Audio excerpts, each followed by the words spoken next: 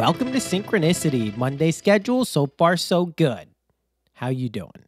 How's life? How's everything? Elon Musk bought Twitter and is now doing stuff to it, allegedly, besides just firing people. I only care about this because I've been on Twitter for like, Jesus Christ, over 10 years, a long time, since like 2009, I think. So it's one of the few places I actually go to, engage with, post things on a regular. I do it on a regular basis. It's a place that I have enjoyed over a long period of time, primarily because I don't follow a lot of people. Excuse me. A lot of people don't like Twitter because they think it's a cesspool of like bad takes and mean-spirited goblins. And it is, of course, don't get me wrong. But I don't know if people know that you actually get to choose who you follow and what you see. So if you don't like it, that's kind of on you. Now, there's a lot of other things that go into running a social media network. Ultimately, one of the reasons I love Twitter so much is it's just digitized consciousness, right? It removes this seemingly essential barrier between thinking a thought in your head and speaking it out of your mouth, which is a much different process than thinking a thought in your head and typing it out onto the anonymized world of the internet. I'm not even anonymous on Twitter, and the way I function is significant. Well, it's not significantly different. If you actually know me, it's a pretty accurate reflection of who I am. But for a lot of people, there's that component that is missing, that is the filter of, should I say this out loud? And when you get onto social media sites, that kind of goes away. So it's digitized consciousness. It's thoughts that are getting expressed out into the world, circumventing the vocal cords and other ways of communication that you would do in person or to another human being. So it's wildly interesting to me to see how people use it, what they get out of it, what they think of it. It's not for everyone, right? I know most of the people I know in life do not use Twitter on a regular basis. I'm definitely one of the few of my peers and family who really use it. I use it every day. I use it for a lot of things. I use it for crypto. I use it for sports, for the Dolphins. Hey, let's get it out of the way right now. Dolphins, 6-3. Justin Fields ran for, I think, let me check the stats. Yep, 3 trillion yards against us. He's their quarterback. He's not supposed to be doing that. The defense has been banged up all year with the Dolphins. I'm not like surprised. People who think this is like some critical failure of like Brian Flores leaving or some other. No, they're banged up. It is what it is. We signed Bradley Chubb, great pass rusher from Denver, signed him to a long extension, traded for him. Good stuff. Anyway, Tyreek Hill's amazing. Jalen Waddle's amazing. Tua is him. I crowned him.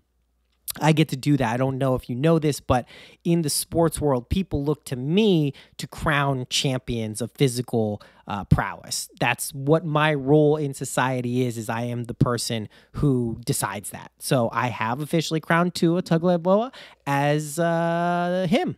So he's great. We're doing good, 6-3. We play, who do we play next week? It's just, I'm so happy I forgot. Probably some team that we should beat. So let's beat them. 6-3, good. Dolphins looking like they have a legitimate shot and making the playoffs, potentially even making a run, especially if we get some defensive help back, right? Byron Jones, will you play again? Literally, I love that this has turned, at least for 2 to 5 minutes out of each episode, which you're only getting like 40-minute episodes, a decent chunk. It's just a Dolphins podcast. It is what it is. Hopefully, someday it gets its recognition for being the ultimate source of Dolphins news and hot takes that it is destined to be. We'll wait for that. I'll keep imagining it.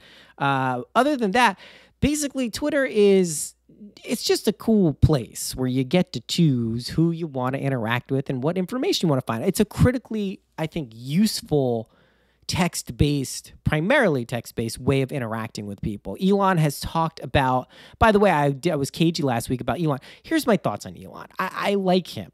He's cool in a way. He's also a huge dork and not very funny and probably not as smart as he thinks he is or other people thinks he is. Not taking away, he's like a smart guy, but I don't know if he's going to be able to do this with Twitter. He wants to turn it into WeChat, which is the Chinese version of like their everything app. You can make payments, through crypto, through real money, quote unquote, texting, like everything is done through that app. So that's kind of what he wants to make Twitter.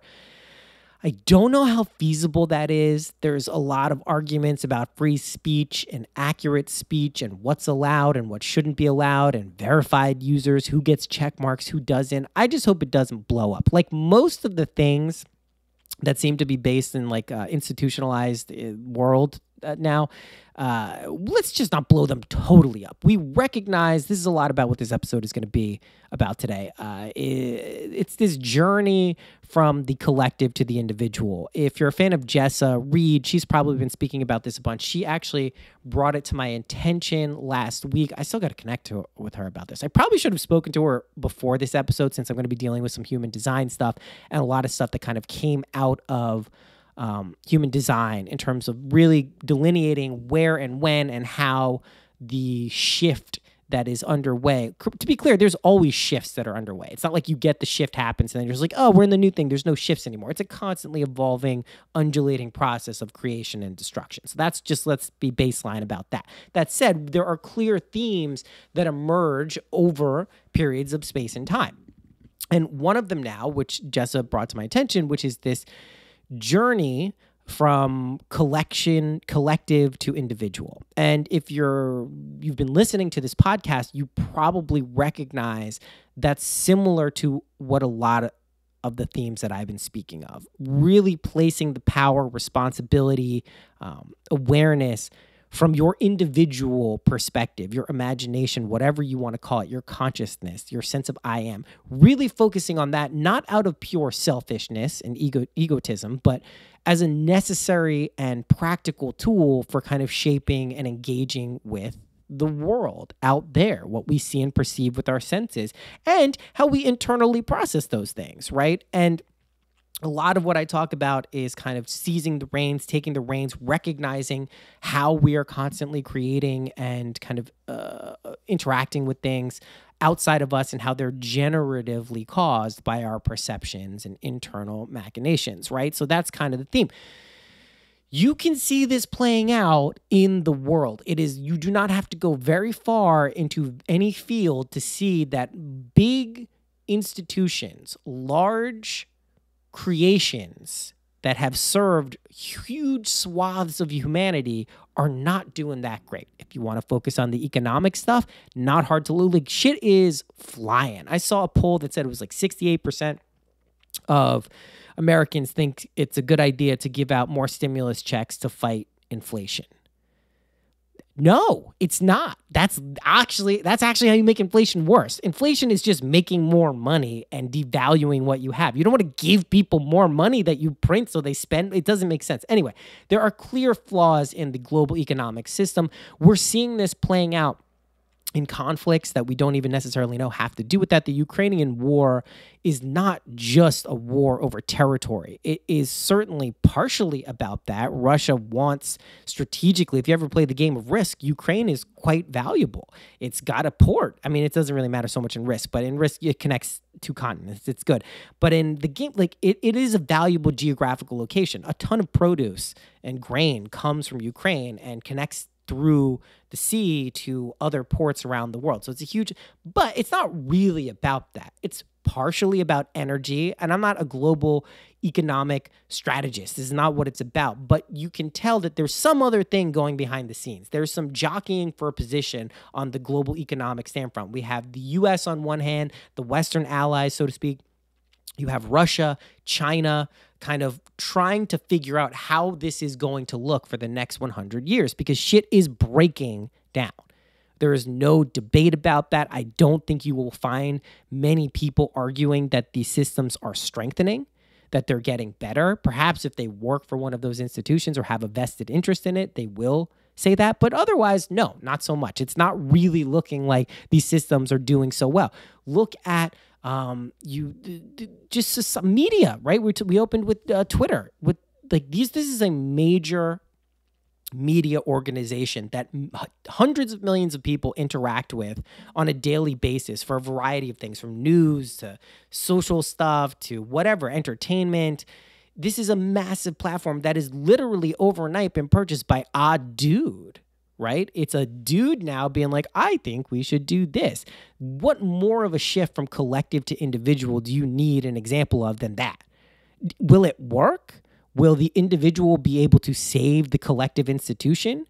Will it need to adapt to fit into a world where people are asked to kind of engage with their own inner resources and ability to kind of suss through what works for them and what doesn't? I don't know. We'll see. I hope so. I like Twitter. I would hope that it continues to serve the functionality that it has. If it doesn't, there'll be something else, and that will be cool too. We had Vine. Now there's TikTok. By the way, can I get a little bit of credit for being on the TikTok bandwagon before it was cool? Now people just accept it. And they're like, oh, they don't even talk about it. They don't talk about how they just said it was like 15-year-old girls dancing on there like a year ago. It's always been awesome. It's a very cool, any place someone can engage and share videos that are either of themselves or other people and make funny things and share them. It's going to be a cool thing. And it is a cool thing. Does it potentially send all of our information to China so they can assimilate us into the Borg regime? Maybe. Who cares? It's fun. My point is that everything that you look out around you is kind of asking you to be like, all right, nothing out there is going to save me, right? Does this go back into the external factors in the reactions episode? Absolutely. Nothing out there is going to save me. I cannot look outside of myself for some savior. It is not going, I don't know why I said savior like that, savior. But you can't go, it's going to be a fruitless endeavor at the end of the day. That's kind of the key message that we're being asked to reflect on. Now, does that mean we can't listen to some podcasts, read a book, watch a movie, listen to some music, engage with material from outside of us and find ways to have it work for us? Absolutely no. Of course we still do that. We wouldn't be here if everything would just, we would have a nuclear Armageddon if this was truly the plan for everyone. Maybe that happens. I highly doubt it. But my point is that we are asked to engage with external factors, but we're not asked to place our kind of full 100% endogenous inside power on another system, right? It's not what we do. It's not going to work. We see these systems collectively breaking down. Now, this is a really interesting theme because it's like, how do we move from something that feels, just to be clear, institutions and the intention behind them are not malicious per se, right? They're not created to be these, some surely are, but not most of the things you see were not intended to be systems that hurt the individual.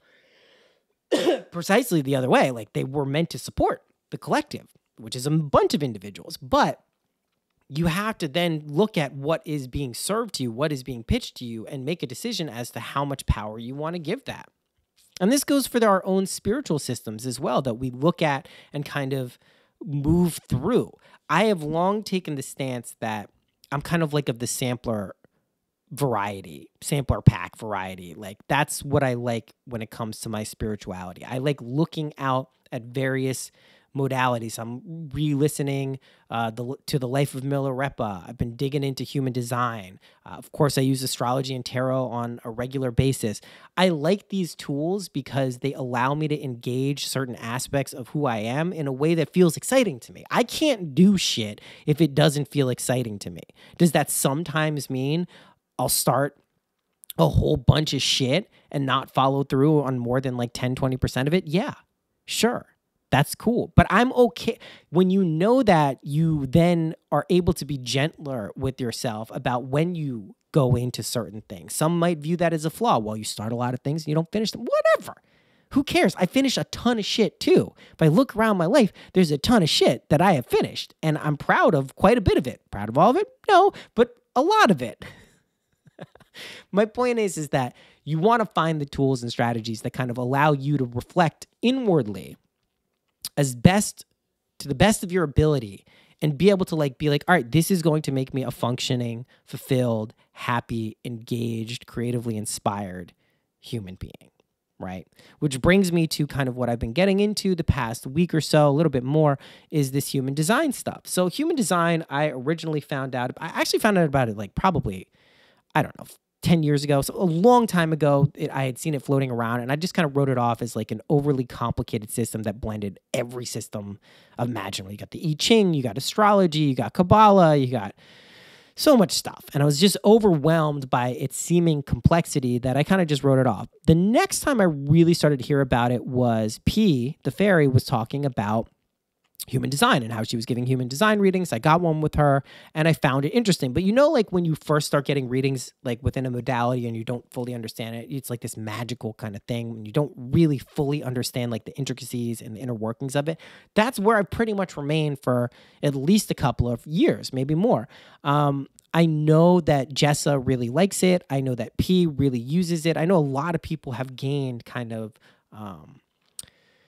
benefits from understanding its workings, but I never really kind of did the deep dive into it. So I started the deep dive this past week because the guy who founded it, and one of the other things, and I will cop to this, that originally turned me off to it, is it's only like 35 years old. It's this Canadian white dude with the hat who heard a voice for 8 days telling him all this shit, and he changed his name to Uhuru or something. I fucked his name up, but whatever.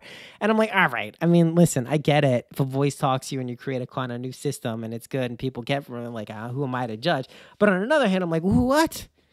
But I guess this is how stuff start. And I think one of the real kind of gifts of recognizing your imagination, being kind of a creator of everything, is that like, why wouldn't that work? Why couldn't you apply kind of looking at a system metaphorically and psychologically as being able to teach you fundamental truths about yourself and the universe and the multiverse? Why wouldn't that apply to everything? You could theoretically look at the Miami Dolphins and gain as much wisdom if you understood had to look at the subtleties of the nature. I just assume I'll become fully realized and enlightened when they win the Super Bowl. That makes sense to me. Makes sense to you? Makes sense to me. So theoretically, no system, I mean, if you're turned off by it, don't engage. Obviously, that goes without saying. It's like watching a show you don't like because people said it was good. That's stupid. Don't do that. But if you like the show, you don't have to write it off. Now, I'm reminded one time of like Ryan Singer, a comedian, podcast person. Go check him out. Was reading this book and he was super jazzed about it. And then like we spoke a few weeks later. And he was like, yeah, I had to stop reading the book because the guy was a Nazi. It started getting in like eugenics and like taking over the world in a pure race. And I'm like, oh, that's unfortunate. So obviously don't, follow stuff like that. That's not going to be a hugely beneficial addition to your life.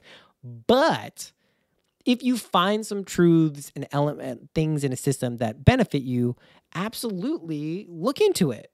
Get excited. See what's going on. There's nothing wrong with that. So I've been doing that with human design. I don't know how much I'm going to rely on it and use it as a tool going forward, but I am in the learning kind of stages. And so there's a bunch of stuff that you can get into with human design. It's really abundantly, I don't want to say complex. There's just a lot of shit going on. Anytime you combine like I Ching, astrology, Kabbalah, all this, it's a lot.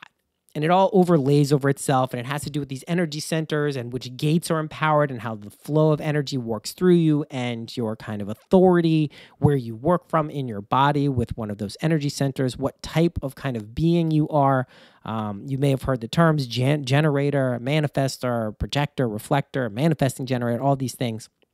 And they're just kind of describing a way of being and how you connect and are put together and kind of hopefully an optimal perspective that allows you to kind of look into themes of your life and who you are as a person and see if you can get some flow going on. Because a lot of us have found things that work in our lives and we've found things that don't work. And sometimes putting those things together in a way, kind of like a puzzle that allows us to kind of be the person we assume ourselves to be in a way that feels as effortless or as fulfilling as possible is what we're doing.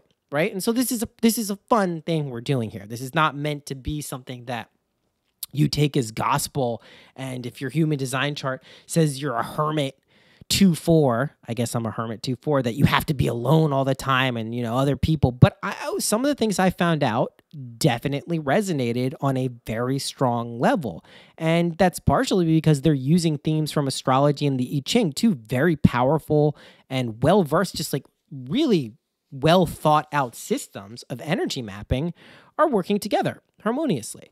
So the 2-4 hermit, for instance, like I have found in my life, I genuinely love being around people. I have a large family. I like being around people. I like engaging with people. I like sharing things. I like speaking to other people, sharing their company. Um, but if I don't get alone time, if I don't get time to be by myself, I don't do well. I don't do well. I don't know how else to say it clearly. If I don't have my own space and energy for at least hours at a time, hopefully, I mean, days is very optimistic in my life, but a day, but hours at a time, I start to kind of like get stuck. I start to get agitated, frustrated would probably be the right word. And so I've learned this over many years. I mean, how often do you even get to be alone in life? And then when you're alone, a lot of people are like, I don't want to be alone. I wish I had someone. You're so lucky to be alone. If you are alone and don't have someone, and this is not any reflection on who the people are. I love the people around, but like cherish your solitude, especially if you're a 2-4 hermit, right? So what is 2-4 hermit? Like, what does this mean? So the 4 line, I think they call it, is what's known as an opportunist, right? So I'm a hermit opportunist. And this doesn't mean someone who just takes advantage of other people, but it means that my network and my group of people who I work with is critically important to me. I like to work with other people. I like to function with other people. Then on the other side of that, I also like to be alone. So I'm annoying, basically, is what my chart is telling me. And I have to deal with that. So there's other ways of looking at your chart, all of these energy centers and what they kind of relate to, where you can suss out whether something is right for you, and using the correct energy center becomes kind of critically important. And then there are these gates, and these gates connect to other energy centers and are activated both with the conscious and the unconscious kind of paradigms, right? So you have a conscious gate, you can think of it, you use it, and then this stuff kind of working underneath the surface that also is connected to the stuff. So an example of a gate, I have not all of them, but I have a ton of gates in my throat center, right? So this is relating to communication and how I engage with other people. But an example of a gate would be this gate 16, right? Enthusiasm. So gate of self-expression, success and skills, developing talent through repetition, be careful and well-disciplined. So this is something that I have activated that is a conscious aspect of my being, right? So I am aware of this. It's not below the surface. And of course, when I look at my life, that's totally fucking true.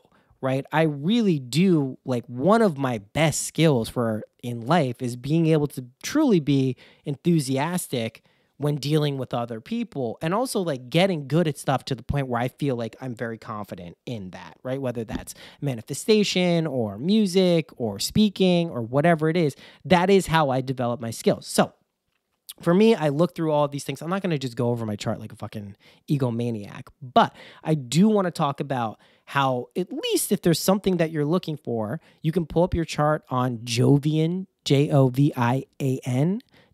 You just need your birth time and date and where you were. It's pretty simple shit. It's kind of worth looking at. So this is something that I'll probably be referencing somewhat in the future. Listen, if I come back in 2 weeks and I'm like, this sucks, this is wrong, I got conned, this is some bullshit, then I will certainly say that. Now, I will say one potential pitfall with this human design stuff is that there's percentages of people who make up each kind of type, right? So generators are the most common. I'm a generator, it's 70%. I have found that people who are in the less common, like projectors and reflectors, you may feel a little bit special about yourself there. Don't get too caught up in that specialness. If it is ultimately, if it's a system that helps you gain awareness about who you are and what's going on in your life, that's good. That's good. We like that. But if it's something that's really just kind of strengthening aspects of yourself and of identity that aren't serving you, that's not good. We don't like that. It's no good. So basically, find and engage with this stuff as you see fit. You may be getting into astrology right now, specifically. You may be getting into the I Ching. You may be getting into just like energy as a thing that exists and how do we deal with it. Find something that speaks to you at the moment, pursue it, be engaged, but don't feel like you have to like sign up like you're joining a cult. You don't have to shave your head and wear beads and start saying weird shit. That's a choice. It's cool if you want to do that, but it's more kind of usually like a costume than an actual kind of functional aspect of an identity. Just be aware of that. But I have found so far that this is, while kind of a little tough to kind of crack the initial nut of what human design is, seems to be pretty cool. And I do try to have that compartmentalization where I don't want to think about the guy who got this kind of channeled information to talk about it, but, put it to the side. Put it to the side. Was he an interesting, weird, kind of wacky dude who maybe stumbled upon something pretty cool? Probably. That's what it seems like, because it does seem that we have these internal patterns, these designs as humans that allow us to kind of function and work correctly. And if this is true, that I think that the real time for this big shift is spoken about in 2027. If this is true, and we really are witnessing the move from the collective to the individual, you want to strengthen that sense of individuality, individuation, wholeness, self-actualization, realization, whatever you would like to call it. Like, strengthen that motherfucker, because you're going to need it. Doesn't mean you won't have groups of people who are there to help you. Doesn't mean you won't have support systems that really help you and, support you. Support systems that support you, Noah? Sure. Okay, whatever. You'll need those. They'll be around. Your support systems are a direct reflection of what you believe, right? So they exist because that's their support for you. But individually, working with your own stuff and your own patterns and your own beliefs, right? That's going to be critically important. Like, to the point where, like, this is essentially, like, I've been trying to figure out, like, why do I talk about the things that I talk about on this podcast? Why have I been sharing these things for as long as I have without completely getting sick of them myself and assuming other people aren't? And the numbers say you guys aren't. You do like this stuff. It's because this is a reminder to myself as much as anyone else, like, focus on your shit. This is a lifelong journey that you will not escape, right? It's going to be you this whole time, and you will not get out of it until you die. And that's probably not very soon for the vast majority of you listening. And even if it is, you may come back to a very similar place with very similar issues, and you'd probably want to focus on these things and carry them through. So direct your consciousness to, like, really focusing on what can you do as an individual to strengthen your conviction, your faith, your belief in yourself. That's why we talk about a lot of these principles with Neville Goddard. It's why we kind of ultimately, test them and believe them if we test them and they bear out truth, right? If you're remembering something when you imagine something greater than what you have, right? Just think about this. If you're remembering back when you imagine something that's more than what you are now, you're basically saying that I'm not imagining that now. I'm not imagining it fulfilled. And so if this is true, that imagining creates reality, you have to change that memory and become aware of what you're imagining right now. Let's just talk about this. If you have imagined something and it's like, yes, I imagined that thing and it did not happen, or it has not happened. Wrong, strike, try again. Go back to the point where you imagine and go, it is happening. It is happened. It has happened, right? That is the mindset. So just notice these things. This kind of is more like in the reactions type episode, but this is a key skill when we're dealing with, your seemingly limitations, right? Don't dwell upon the means here. You dwell upon the end by defining it. So there's nothing more powerful than defining an end and assuming it to be true. That's the game. That's the journey. That's the quest. That is how we do it. Now, we will throw every possible obstacle typically in our way to kind of really hammer this point home, some of which are comfortable and some of which are not. But this is the name of the game. If these institutions are not going to be around to protect us, and it's questionable whether they've been protecting us even for, most of my life. I'm 39, but, half of my life, I don't think institutions have existed to really support me as an individual and make sure I'm getting the most, nor were they really totally designed to do that, maybe in intention, but not in actuality. If that's true, what are you going to do about it? You going to get a job? You going to learn a skill? You're going to find something that's secure, go into that, exist in that for as long as possible until you realize that's not ultimate security. Like, what are you going to do? what options are you really left with? Right? I don't say this ominously. I'm just saying, like, what are the answers to these questions? What is going to make you happy and fulfilled? What ultimately, like, would make one who is an omnipotent creator, ultimately, at its core, what would make you happy? Creating and realizing that power? Probably. That's probably it. You know when you're off center. You know when you're off balance. You know when you don't feel right. You're not unaware of that. If you were unaware of it, you would probably feel fine. So your choices are to be unaware of how you're feeling and just basically play the ignorance is bliss game, or recognize kind of the feedback that you get about where you are and what you would like to be, and assume yourself to be that which you would like to be. That gives you a clear goal to focus on, a definition. Try it out. Denise is fond of saying that, like, there's no choices in life. And of course, on one level, I really agree with her that, like, we kind of pull ourselves through this unconsciously as much as anything else. But you do have conscious choice. And the way you experience things, even if it's ultimately all an illusion, is to direct your awareness at something and either self-identify or self-reject that. When you self-identify with the loveliest parts of your being, the truest aspects of yourself, the person you know yourself to be, more often than not, what type of results do you think you'll get? If you associate with the unlovely parts of yourself, the things you don't like, the things you're doing wrong, the fears and insecurities of your life, what do you think you will experience? This seems unfair if the circumstances of your life are not where you want them to be right now. It seems unfair. I'm not denying that. Give up the concept of fairness. It is ultimately very, very fair because it's up to you to determine what you want to experience and how you would like to get there and how you would feel as if you were there. So this is both a liberating and annoying message. If I were to put down kind of the theme of this podcast, it would probably be, hopefully not that annoying, but liberating and annoying. And it is, but ultimately way more satisfying than, like, would you really even feel satisfied if an institution just like had held your hand and walked you through everything? You didn't have to do anything, like a baby.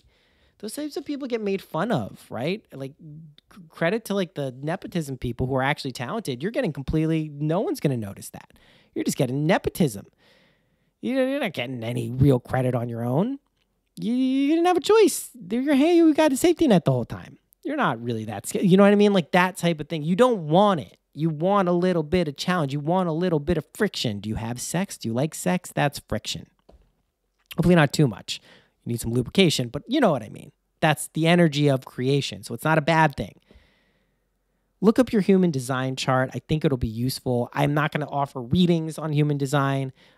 I don't have the knowledge to do that now, nor do I feel that it is something I should be doing, but I've been enjoying getting into it.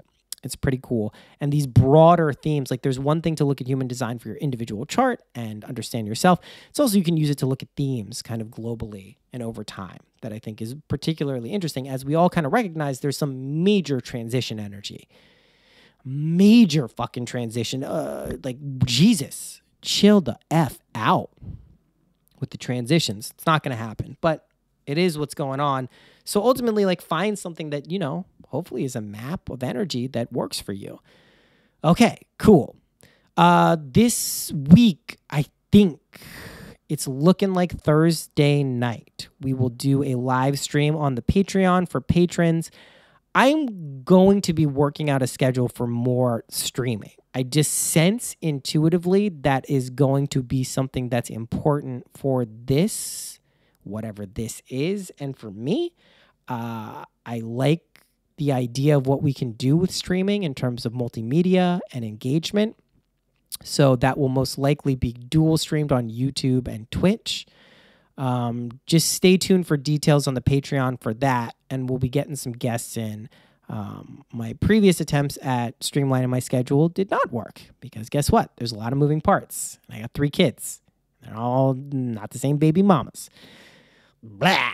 So I will be jumping on a live stream this week, and we'll just try to figure out a schedule. Like, I know these things work. I actually got a payment from Twitch. I wasn't even expecting it because I streamed a bunch like 6 months ago, and they sent me some shekels, and it wasn't nothing. So it does even work as like a monetization strategy, but just like, I know that means that people actually like want to do that. and we have the capabilities to do it. And we'll try to make it like a substantial stream, like just hanging out and having fun. So that's cool. We'll do that. Otherwise, readings are open. They're limited. They're not like open because my schedule does not permit that. But, you know, I'm probably getting like, 5-10 of those a week. So they're popping off.